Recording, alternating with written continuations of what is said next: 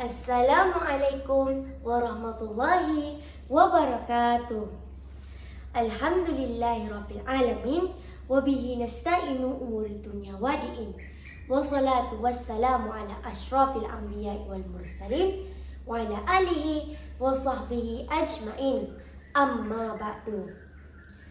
Puji syukur kita panjatkan kehadirat Allah Subhanahu wa taala di mana kita dapat melaksanakan lagi lomba rantak pada tahun ini.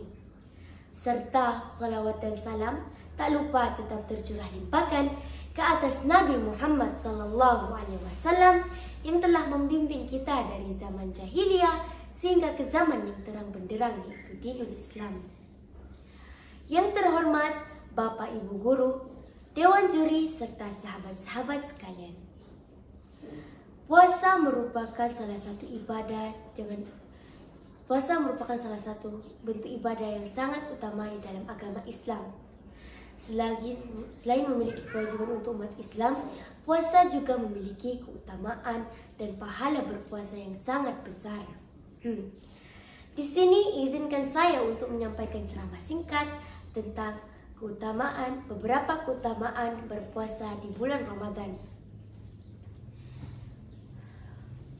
Pertama-tama, berpuasa di bulan Ramadan adalah salah satu bentuk ibadah yang sangat dekat dengan Allah Subhanahu wa taala.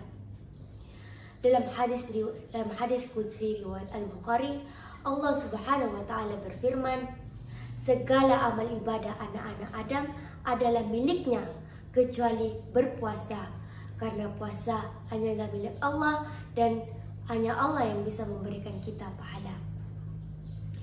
Dari hadis ini terlihat bahwa puasa Ramadan sangat penting bagi kita sebagai bentuk penghambaan dan ketakwaan kita terhadap Allah Subhanahu wa taala. Yang kedua, puasa Ramadan adalah salah satu cara untuk memperoleh pengampunan dari Allah Subhanahu wa taala. Dari hadis riwayat Muslim, Rasulullah SAW bersabda, "Barang siapa yang melaksanakan puasa dengan iman dan mengharapkan pahala dari Allah Subhanahu wa taala, maka dosa-dosanya yang lalu akan diampuni."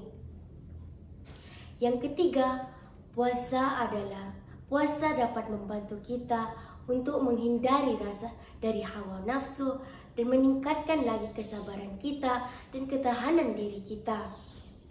Dalam surah Al-Baqarah ayat 183 yang berbunyi, "A'udzubillahi minasyaitonirrajim. Bismillahirrahmanirrahim.